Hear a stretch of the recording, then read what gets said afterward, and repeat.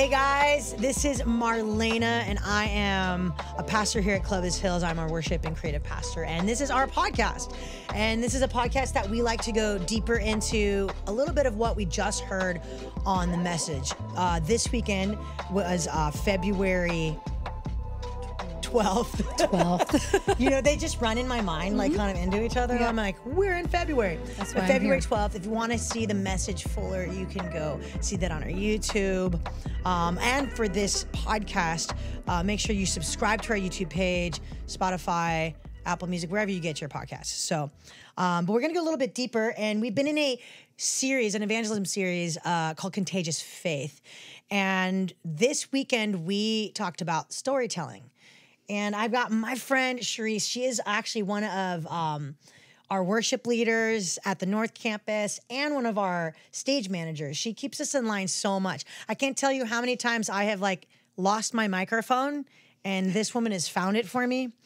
She's awesome, which I'm guessing one of your styles is selfless serving, but you're friendship building, right? Yeah, the quiz said friendship building, but I wouldn't doubt if I had that one as well. I wouldn't doubt it either as well. So mine's reason giving. I just love asking questions. I love getting to know people, and I love to lead a way for anyone to come to Christ based off of that. But this weekend, we talked about truth telling. Mm-hmm. Pastor Sean is a total truth teller, right? Yeah. Yeah. So much. A little blunt. A little blunt. Yeah. Sometimes it just gives it to you. But I appreciate it. Oh, yeah. No, totally. It's totally necessary. Yeah. In this world anyway. Right? Because sometimes we forget. It's like, yes, we want to live out our lives. And there's so much about compassion and mercy and coming alongside people with grace too. But truth does not have to be mean. Right? Even one of his points was don't be a jerk about it. That was my favorite point. Yeah, why? Because it's easy to be a jerk about it when you're passionate about something. You just want to get the point across, and sometimes it might, push someone away. You got to be being careful. A Raiders fan? They always have to dog on me for the Raiders. But listen, we've suffered enough this year. It's okay. Let's put it behind us. It's over. I just wanted to be blunt. Yeah. Anyways, but one of my favorite verses that he had mentioned was Mark 12. Do you remember that one? Do I remember it? I didn't memorize it. Do you remember? I sat through both services. I should have memorized it by now. It said, Jesus replied, your mistake is that you don't know the scriptures and you don't know the power of God. He was saying that to the Pharisees. Yeah. I love how Sean was talking about how Jesus himself was such a truth teller. What do you think about that when Sean was talking about that? And that verse, like the Pharisees. Yeah. That verse says it all right there, because everybody probably thought that they knew what was up and they knew what was going on. But he's like, but you don't. That's the thing. Well, your problem is... is that you don't know the scripture. It's like telling the religious leaders, the problem is you don't know anything about God. Yeah. But probably not to that point. But he was saying the problem is you don't know the scriptures. Mm. You make up rules. You try to follow things. And I loved how Sean said to so many people, and particularly parents, it's like, your kids don't need more religion. Yeah. Right? Yeah. It's like, we don't need religion. Jesus himself was fighting religion when he came, right? Mm-hmm. That was pretty cool. I mean, you're a mom. Yeah. And I know that I've heard a lot of people saying well, we really are drawn to church because we want that for our kids. We want them to have more good morals. We want them just to know there's something bigger out there. As a mom, what do you think about that statement that we don't need more religion? Your kids don't need more religion. Mm-hmm.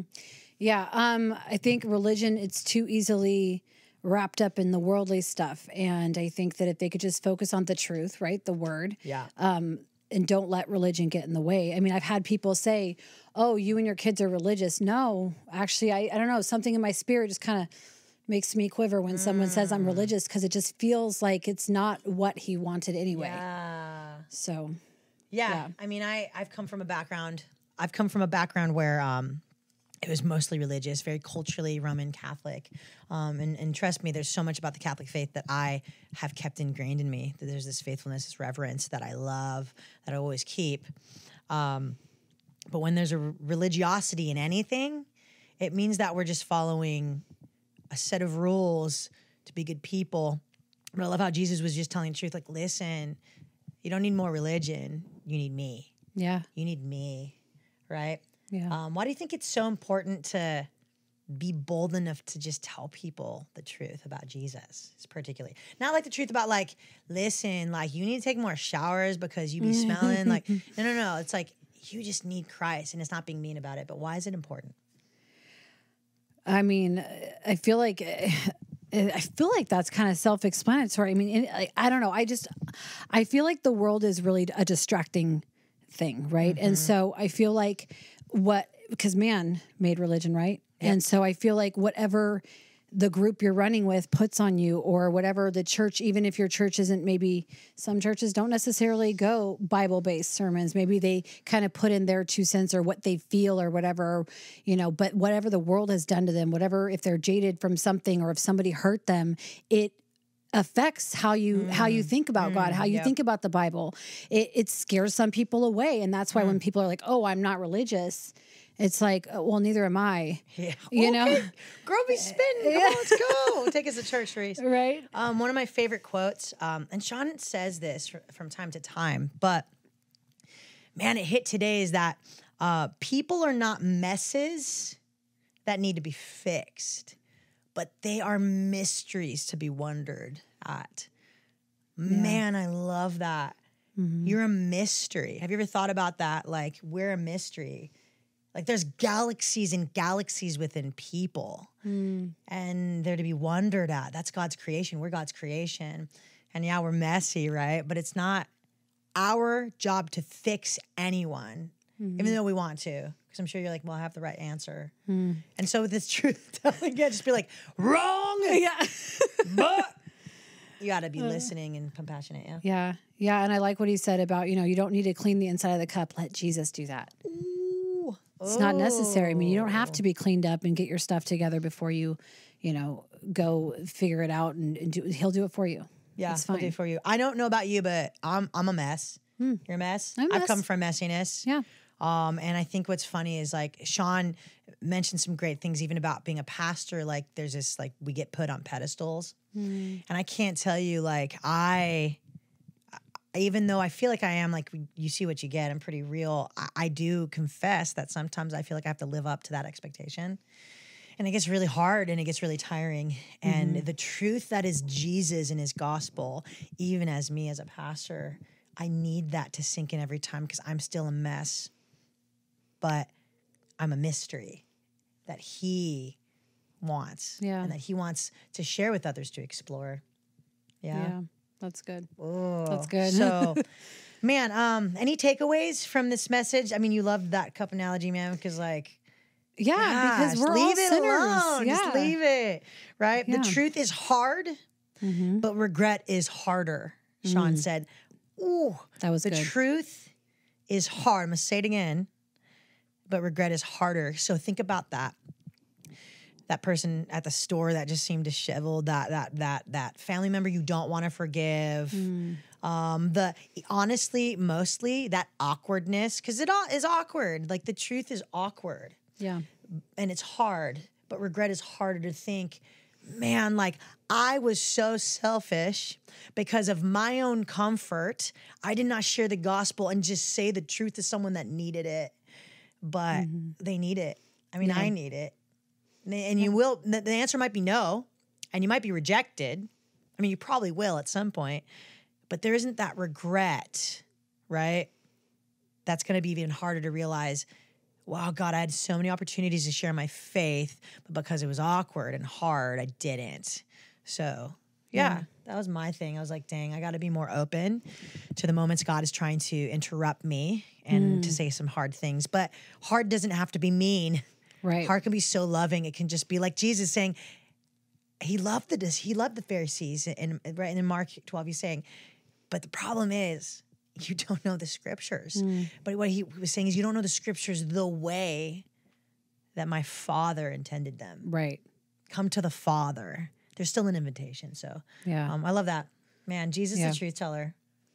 It's good stuff. Yeah. Oh, yeah. He tells you the truth. Oh, You're yeah. like, listen, Cherise. Yeah, even when I don't want to hear it. He's like, listen, here's what it is. Yeah. So how do you think you can be challenged this week to maybe be more of a truth teller with the gospel? I do have a few family members that they believe in God, but they don't necessarily have a relationship. They don't necessarily know that you can have a relationship. And I always kind of shy away because I don't want them to call me, a Bible thumper, as I've been called before, or call me religious, because I don't feel like I'm those things. Yeah. I just want to share the good news. And so I think that I could be a little bit more bold in sharing it with the people closest to me who don't know him yet. In a nice way. In a nice way. It's hard to be nice with family. Well, and that's the thing, is that I almost feel like sometimes I'm too nice, and then I shy away from it. I don't really let out what they need to hear. Yeah. So that's awesome. No, I love that. So I could probably be more challenged in being the truth teller, probably in a way of, I think as a reason giver, I like to figure people out.